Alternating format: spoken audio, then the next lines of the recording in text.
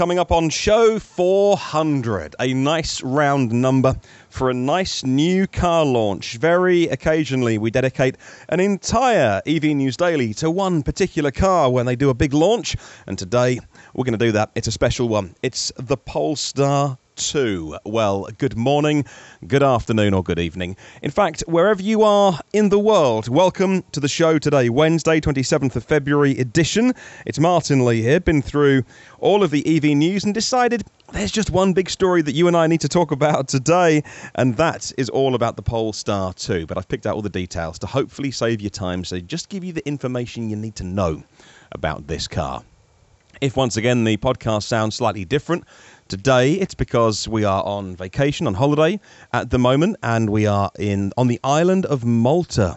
It's somewhere called Melia or Meliha, which is in the north of the island. And I'm currently sitting on the balcony, and for the first time in 3 days, the sun is out. It's about 16 degrees today. So we're recording this at the little table on the balcony, overlooking the bay. I can see the water. It looks really bluey green today, but that's just because the sky is blue for the first time. And some beautiful old architecture, a church that's about a bazillion years old. And maybe if I'm quiet, you can hear the bells ringing at 1:30 the hour.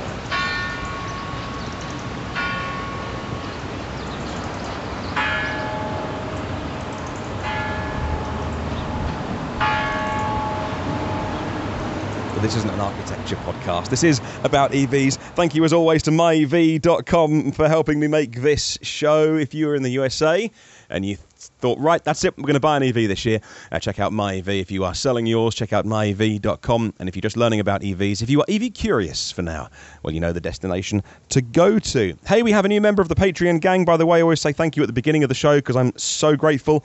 I'm not going to leave it to the end. I want to start the show by thanking a new producer, Frank. Now, Frank Asada joins us on Patreon. Oh, if you're a Patreon supporter, by the way, and you're listening to this on the day I publish this podcast, they do their billing on the 1st. So you've got, if you want to cancel it, if you want to pause it, if you want to think, right, I've done enough now, I'll, maybe come back, or I'm going to support a different podcast or something, or just cancel it, then you've got, make sure you log into your account and do that. Of course, you are very welcome to carry on your support, goes without saying. Let's kick off then with the official blurb of the Volvo/Polestar 2. Polestar 2 is the first fully electric car to compete in the marketplace that sits in the same segment as the Tesla Model 3. The range starting at a guide price of €39,900, and that does put the base price right up against the Model 3 mid-range.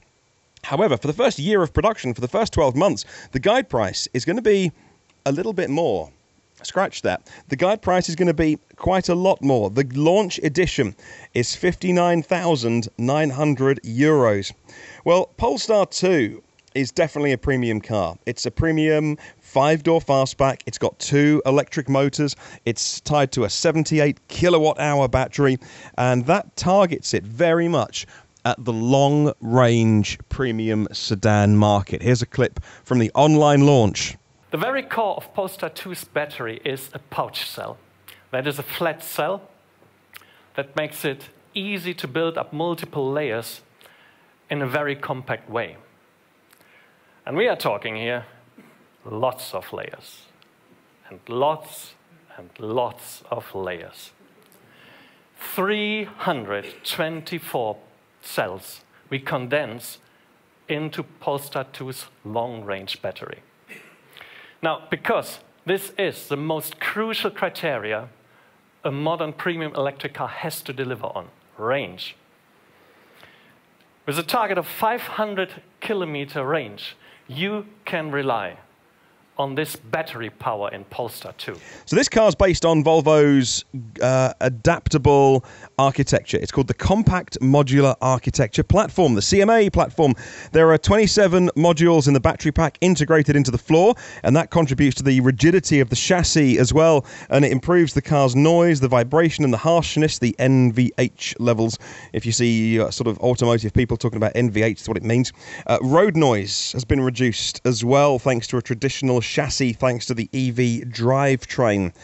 So that's the basic stats on the car then. But what about getting some juice inside it? Polestar is setting up a collaboration, and many collaborations actually, to give Polestar 2 owners easy and hassle-free access to the world's largest public charging networks. Here's a clip. First, we make sure that you get really far with one charge, offering a high battery capacity in the Polestar 2.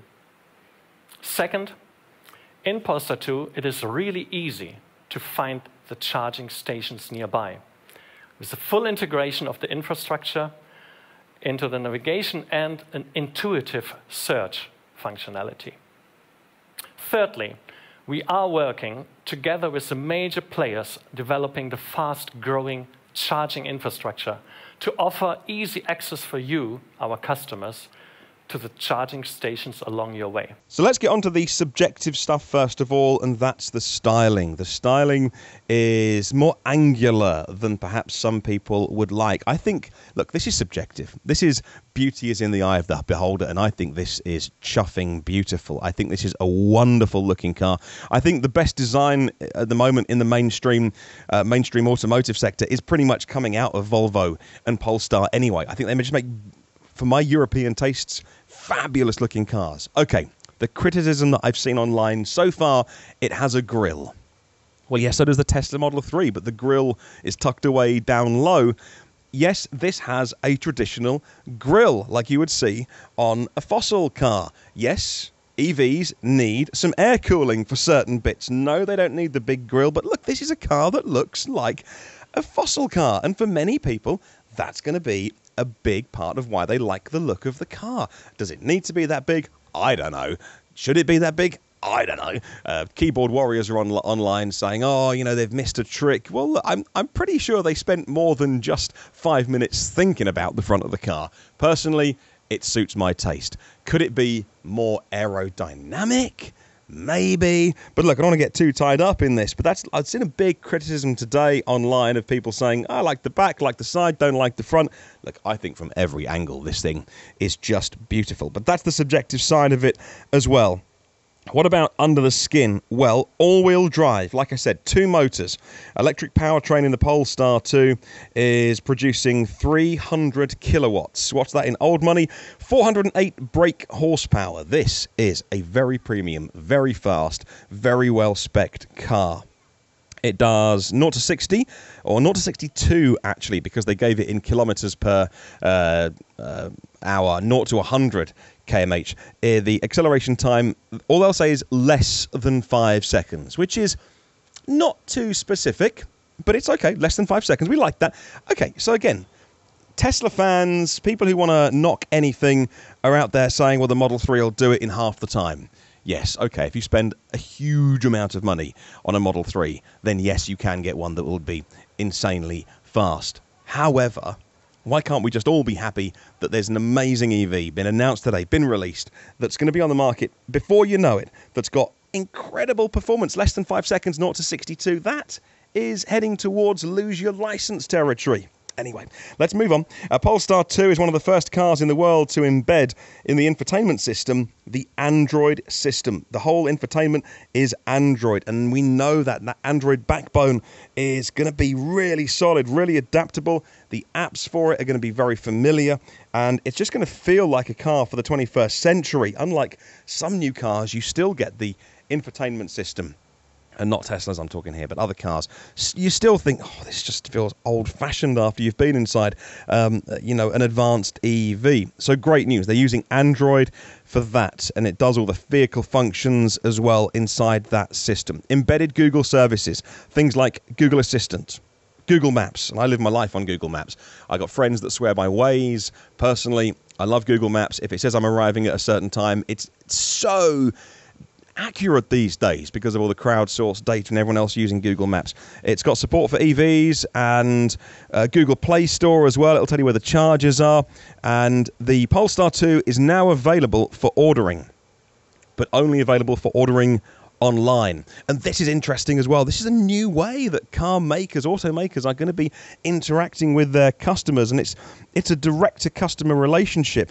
They're not going to cut out the dealership model entirely. I'll tell you more about that in a moment. But more and more car makers, again, as we move into a, I call it the Facebook world, like the modern world of needing to interact closely with your customers, whether that's on social media, whether that is direct mail, whether that is the buying experience. If you can have total control over that whole process, then you're not going to get a bad dealership experience because, well, there aren't any. But anyway, I'll come back to there are going to be in store, obviously, but I'll come back to that in a moment.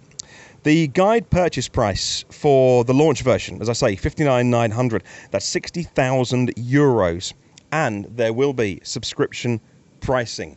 A big question on everyone's mind. Yes, Polestar will go down the subscription model where they are allowed to do it. And yes, some of those US car, the US car dealers in certain states are fighting subscription-based modeling for cars because they don't like it. They want to fight and they want to ensure that regulations are put in place that prevent this coming to where you live. But if they can do it by subscription, where you're listening around the world, they want to. Pre-orders are open now. Do you want one? Go on then. Polestar 1's the website. Sorry, Polestar.com is the website. Production of the Polestar 2 begins early next year in 2020. We're about 8 months away from that. They're going to make them in China for all global markets. Does that mean they're going to be low quality? Of course not. The Made in China badge these days is nothing to be ashamed of.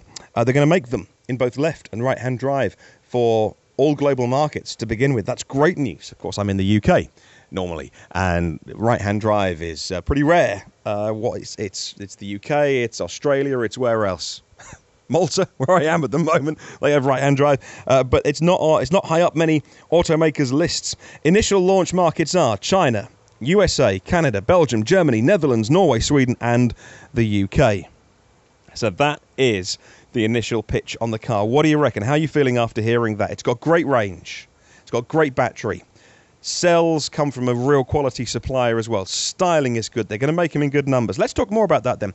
Let's look at some of the comment that's coming in. Let's kick off with Dominic at Inside EVs. Now, InsideEVs.com says the Polestar 2 is the first real offering from the new Volvo sub-brand Polestar. Yes, there's the Polestar 1.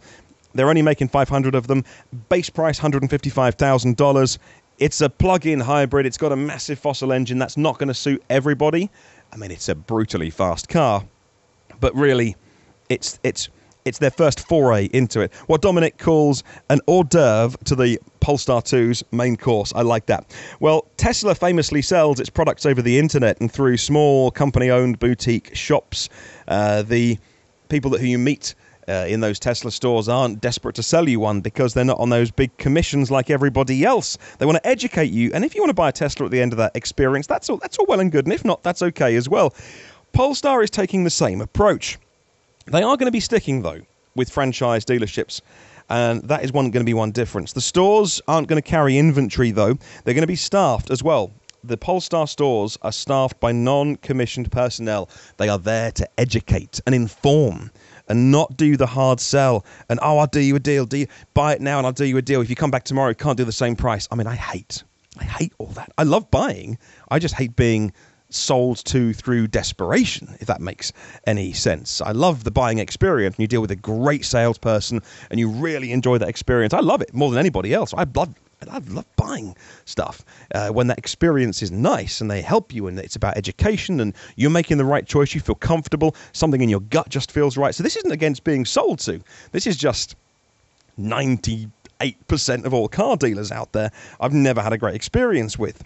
So, as well as this, the brand is putting plenty of info online to inform customers. One difference, though, the Polestar will offer cars as the subscription service. That is the flat monthly rate.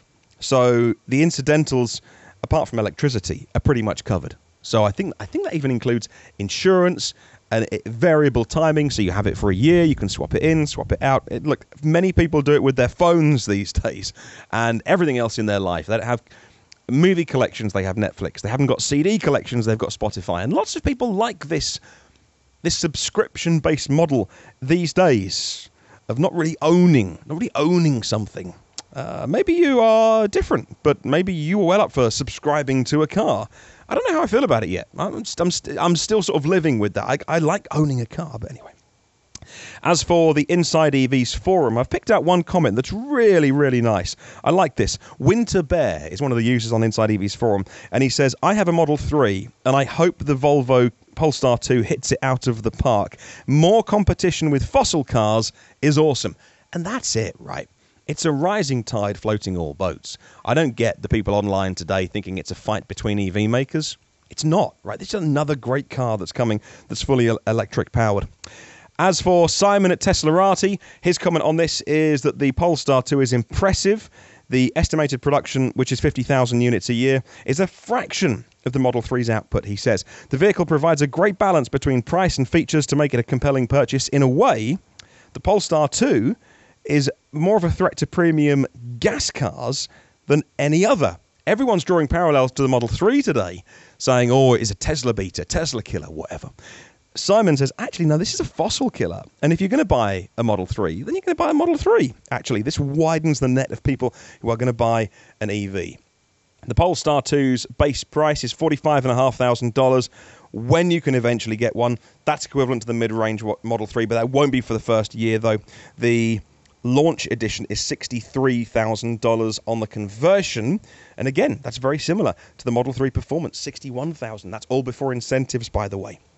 I'll put a link to all those articles in the show notes and even the official Polestar press release if you are interested in reading the full-on blurb. So what do you reckon? What are your thoughts after hearing all that? I'd love to hear from you. You can email me. The address is hello@evnewsdaily.com if you want to use the YouTube or Facebook comments. What are your thoughts on this? Excited or not? Either way, on the specs, 78 kilowatt-hour battery, 2 motors, real great performance. What do you think? Should it be available sooner for less money? What do you reckon? Let me know your thoughts. While you're doing that, also have a think about this week's question of the week. Let me know your thoughts. Thanks to myev.com on our question of the week. Where did you, or where will you, buy an EV from? Let's make a list of all the best places and markets and dealers and companies out there who are making EV driving a pleasure, and we can shine a spotlight on the best ones. Thank you very much to 197 patrons of the podcast. You keep me going. There are 399 episodes online, of course. This is number 400 online for free. Subscribe for new ones, and you can get them first and free and automatically. Oh, there's so much going on. I didn't even get a chance today to talk about the Honda Urban EV, which is now called the E-Prototype. We didn't get a chance to talk about Elon Musk's tweet, which says 2 p.m. Pacific time, Thursday, big announcement. What is that? Is that the Model Y? Is that details of the Model Y? Is it new supercharging? Is it a refresh for the S and the X? Nobody knows. Could it be a SpaceX thing? Didn't even get a chance to talk about that in detail. It'll be on tomorrow morning's podcast when you download it. In the meantime, come and say hi on the socials by searching EV News Daily. Do have a wonderful day.